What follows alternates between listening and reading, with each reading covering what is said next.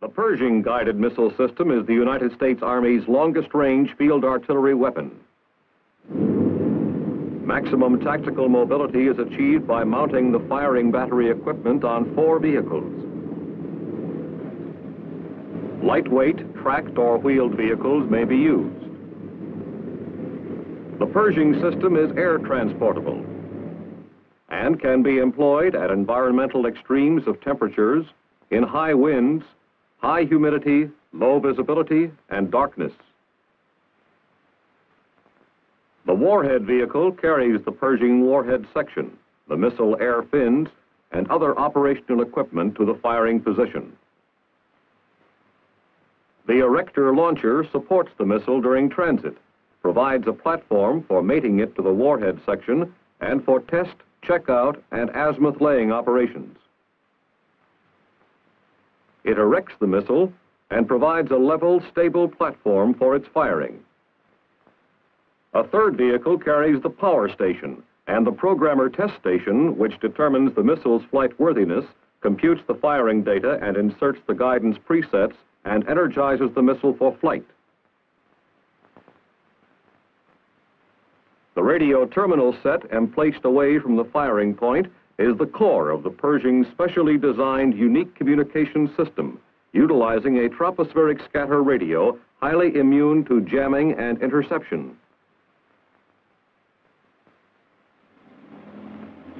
Its long range and high reliability permits launching operations to take place up to 100 miles away from Pershing Battalion headquarters.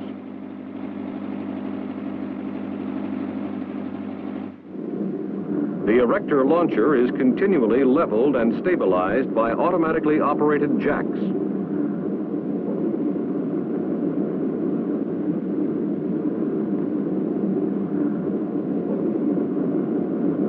The warhead section is mated to the first and second stage rocket motors and the guidance and control section. The missile is designed to lift the warhead from the Earth's surface to a point in space and release it with sufficient velocity at the desired angle and direction to follow a true ballistic trajectory to the selected target. Before erection, the assembled missile is tested and checked out with equipment in the programmer test station. There, the guidance presets are worked out by the fire data computer. Before flight, the firing azimuth, velocity, and displacement are inserted into the missile's inertial guidance system. During the firing sequence, signals from the programmer test station control the functions of the erector launcher. When the missile is erect, the launcher rotates it to the firing azimuth. After a final monitoring phase, control of the missile for firing is transferred to the remote firing panel about 150 meters away.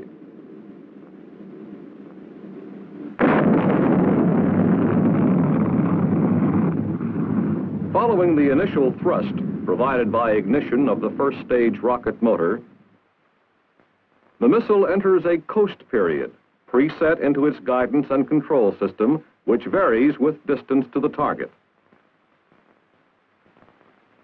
Following the coast period, the first stage is separated and the second stage ignited, accelerating the missile on its flight path. With termination of second stage thrust, the warhead is separated from the guidance and control section and spin stabilized to maintain its trajectory.